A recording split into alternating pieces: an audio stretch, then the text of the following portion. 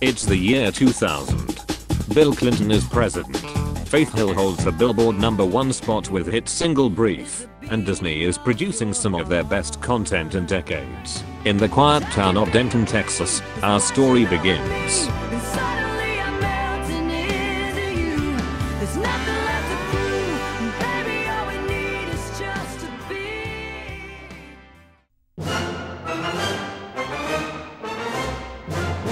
For nearly a decade, students at the University of North Texas have reported seeing a mysterious white rodent scurrying about campus, an albino fox squirrel. Not to be confused with a leucistic squirrel, the albino squirrel is pure white with haunting red eyes. Eventually, the local squirrel is dubbed Thelonious, supposedly after legendary jazz pianist Thelonious Monk, or Thelonious from Shrek. Rumors begin surfacing of the squirrel's supposed good fortune, students claiming that if you see the squirrel on your way to class, you will ace your next test. Thelonious served as a symbol of luck and prosperity for UNT students. A petition for the albino squirrel to be named UNT secondary mascot gained more than 300 signatures, though the effort was abandoned when in 2003, just as suddenly as he appeared, Thelonious vanished.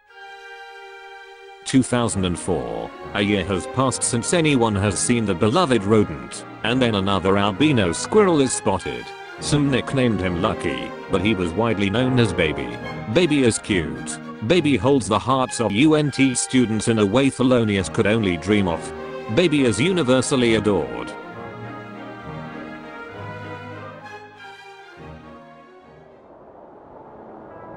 The 21st of August, 2006, 8 AM. A cool breeze passes through Denton.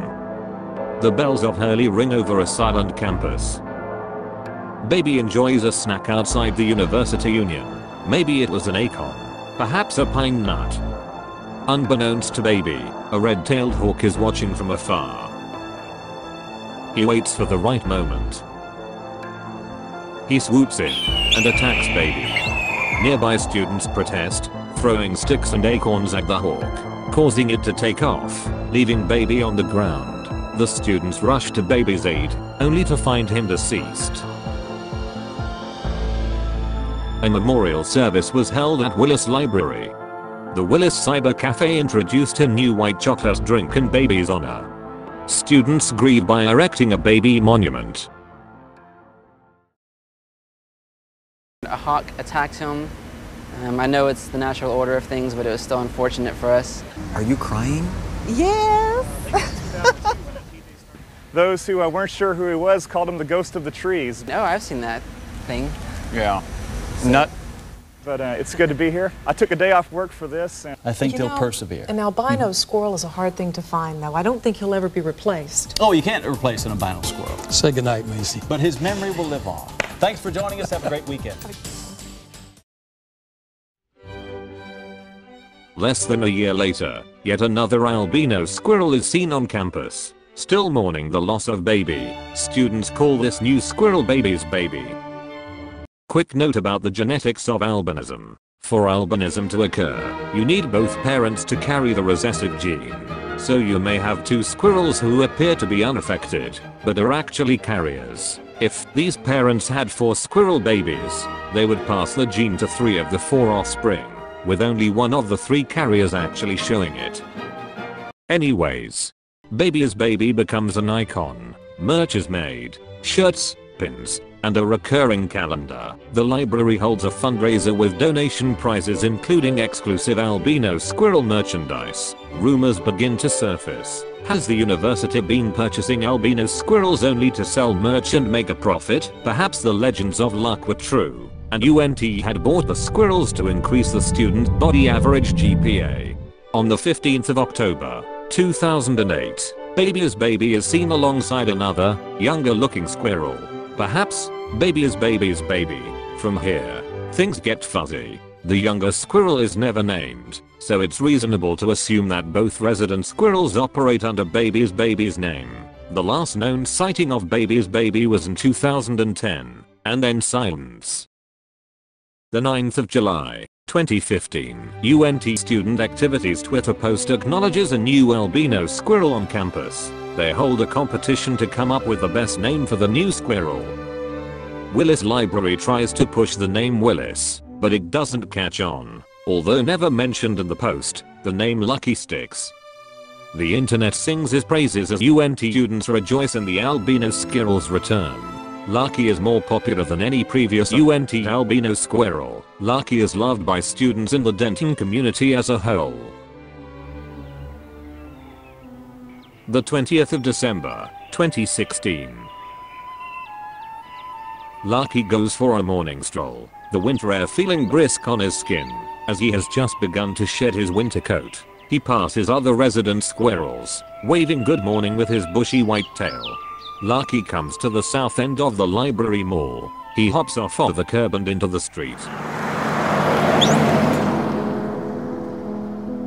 As the car speeds off, a staff member runs to Lucky's side, scooping him up.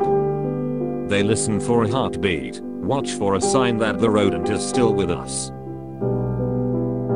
Lucky breathes. He's still alive. Nothing can kill the mean green spirit which lives inside this little squirrel. Not even a Honda. The heroic staff member rushes to their car, laying Lucky in the passenger seat, and speed to the nearest vet. They're almost there when, no. Lucky is no longer breathing. He didn't make it. Campus is in shambles.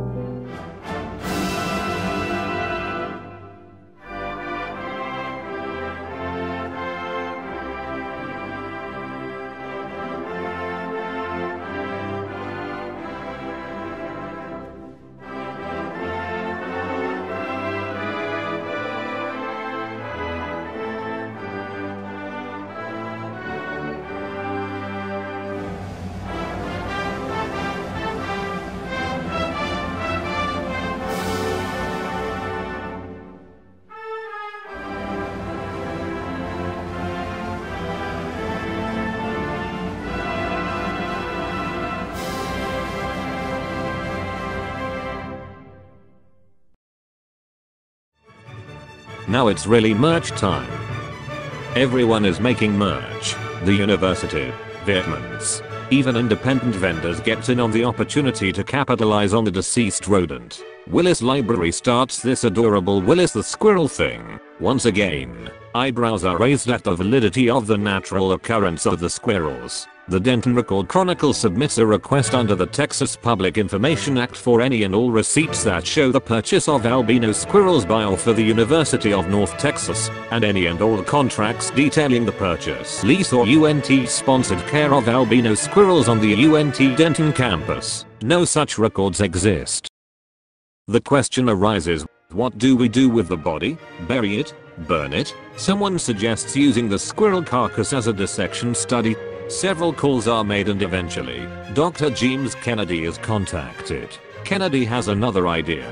We can't dissect him, says the director of Elm Fork Education Center and Natural Heritage Museum. Lucky deserves a place of honor. Lucky's body sits in a freezer for 2 years while funds are raised to stuff him. 2019. The fall semester begins and the university introduces this beauty, the Lucky mascot, which is a lot less creepy than most other white squirrel mascots. It's been 3 years since the untimely death of Lucky. Hope is nearly lost when another albino squirrel is spotted. The Denton community was so attached to Lucky that everyone decides to call this new squirrel Lucky as well. Lucky lives on. Later in the semester, a new exhibit is unveiled in the science building. It's our old pal Lucky. Dr. Kennedy was finally able to get the squirrel stuffed, but because he passed while in the process of losing his winter coat, he looks a bit scraggly. He was also hit by a car, so that was a contributing factor as well. Not long after Lucky is put on display, the COVID-19 pandemic hits, and students must leave campus.